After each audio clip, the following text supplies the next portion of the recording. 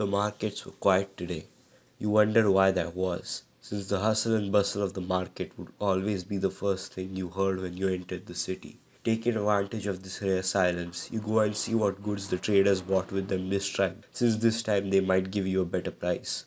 While you look at the different goods, you feel a hand suddenly burrowing into the back of your shoulder. You turn around to find a hooded figure who beckons you to follow him. Against your better judgment, you do, and the strange figure takes you far outside the city. Suspense and fear keeps you running behind him, and finally, the hooded figure stops and removes his cloak to reveal Testri Atirkani, the local famous trader, your best friend. You ask him where he's been, and he replies, on adventures the likes you haven't seen. If you got out of the city more, you would know, but my biggest adventure took me to the desert this time. The Dwarves are finally moving into the deserts as well. They made a small outpost by the name of Sandfortress. I know, the Dwarves aren't exactly the creative sort, but let me tell you what I saw. Pyramids as far as the eye can see. Large underground caverns that hold life bigger than any animal on the surface. As Testri tells you the tale of Sandfortress, you know that this particular one is going to be quite interesting. Quite interesting indeed. Hey guys, it's PG and I'm really scared. I mean, our dwarves are already carving out this place from the sand, but this is like the scariest that I've embarked in since I bought this game. I really don't hope something gigantic or some other monster comes in and destroys this fortress. There are really a lot of trees here even though this place is apparently a desert. Wow, this tree is like huge. I mean, we should make this tree like center of our fortress or something, because this tree is really awesome. We should cut down these smaller trees though. Look at these. These aren't as impressive. Let's just cut them down. And you look at these cactuses and stuff. Look at this beehive and stuff. This stuff really, you couldn't see this stuff in the old ASCII version of Dwarf Fortress. It really makes the game more detailed and the world way more vast and diverse, I guess. Let's cut down all these other trees too, because we hate trees in this fortress. We like rocks. So our dwarves are just burrowing through the sand really quickly. They're not that experienced. I mean, they're not good miners or anything. But they'll get better as they go along. Our main priority, however, is to secure lodgings and make sure our food and drink stockpiles are nice and big. I mean, we have to make sure we can feed ourselves, otherwise this desert is going to get a lot more dirty. We should also make like some crafts workshops and stuff from all this wood and stuff. But we have to make sure that we build a farm plot and plant seeds in it as soon as possible so that they can grow. Luckily, this is a desert and stuff here grows year round. So we don't have to worry about like winter and stuff and seasons where we can't grow anything. But this desert does get very hot sometimes, I think. So we're just going to have to stay inside the fort. I don't exactly know how heat waves in this game work, so we'll just find out as we go along. You can have fun with me as too. We're just gonna build a small workshop, a carpenter's workshop first, since wood is the most numerous resource we have right now. And we need to build some bed chambers. I mean, they can be communal right now. It's not like we can afford individual bedrooms for all our dwarves. And we should probably set up a squad system, like some security for our fort. Oh, and how rude of me.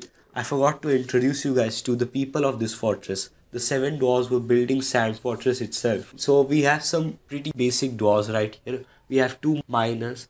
They are also the masons of our fortress. We have a woodworker who's also a woodcutter. We also have our metalsmith. We also have our farmer and our most brave dwarf yet, Udim Waboklisar, our expedition leader, without whom we conquer this desert. And we brought along one special person too, Carol Edendakas, our fisher dwarf. He's not a regular fisher dwarf, don't be fooled by that. He is also a very competent and very skilled hammer dwarf. He is going to protect our fortress in case any giant thing comes along. I mean, I know him alone isn't exactly going to accomplish anything, but hey, it's at least going to keep enemies away right now. Oh my god, this is what I was talking about.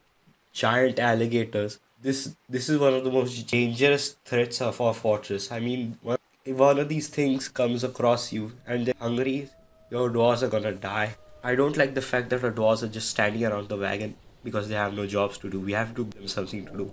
So I'm just gonna build a farm plot really quickly so that we have at least some people Wait, hold up. Oh my god, guys, have you listened to this music? Listen to it, man.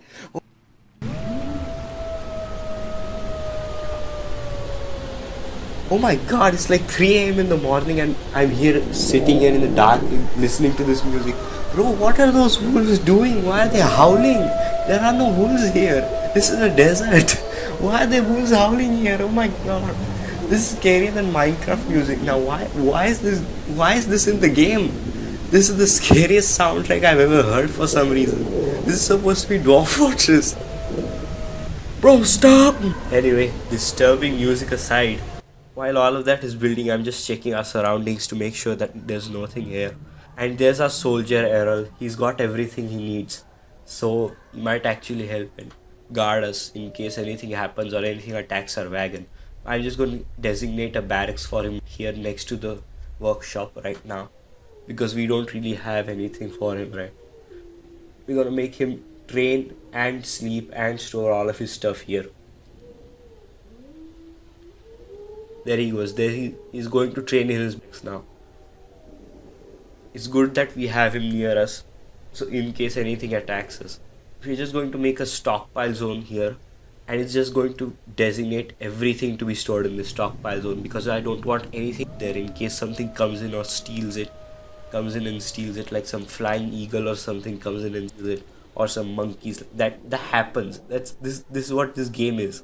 Monkeys come in and steal your stuff. It happens all the time. So we need to bring all this stuff in here really quickly if we like having our stuff around us, that is. So we're just going to have our carpenter build doors to keep the animals out. Bro, again with this music, bro. What is this? Is Jason Voorhees gonna start attacking us? Is this Friday the 13th or something? Is this the new Halloween sequel? What is going on? This music has me flabbergasted, bro. What? Anyway, I don't like the fact that our 2 stray horses who helped carry this caravan are also out here. They're just going to be bait for all the turrets to come in and eat us. Oh god, there's an aquifer here. I mean, it's a very light aquifer, I guess, according to the map. We should just dig through it. It's not that big a deal. I mean, this is just a temporary fortress. We need rocks, however. We need rocks to build some blocks and stuff. Oh my god, it's an otter! Oh my god, it's so cute. Probably shouldn't go near it though, it might kill us or something. So a month has passed and about 17 dwarves came in as new migrants, and we also had the dwarven caravan coming in. I was kind of thinking that the dwarven caravan might not even come in because of how far away we were. But anyway, this is the structure that we built. It's going to be a pyramid in the future, but right now it's just a wall and a moat and 2 bridges coming in, connecting that structure to the rest of our fortress so that the dwarves can access it. And this is going to be a huge moat and a huge pyramid with the tree in the center signifying our fortress's symbol. This is our entrance, a very grand entrance indeed. It's being built right now. But yeah, things are going along extremely well. Like this was really unexpected. Who knew this desert would be this safe?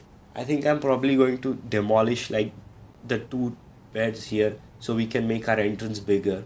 And that's just bad in planning on my part, but we'll fix it, don't worry about it. I have big plans for this fortress, big plans indeed. Especially with this iron that we have just discovered. We could build something really amazing from this fortress. It's really amazing what we've built here in such a small amount of time. I guess this desert is really going to be a great home for our dwarves. So yeah, let me know if you enjoyed this first part of our fortress. And more parts will definitely be dropped in the future. I'm sorry this video was so weirdly cut sometimes, but like this was my first let's play / gameplay video and it was really long. So I'm not really experienced in doing all this stuff. But I assure you, the future parts of this playthrough will really be great. And I'll see you in the next video.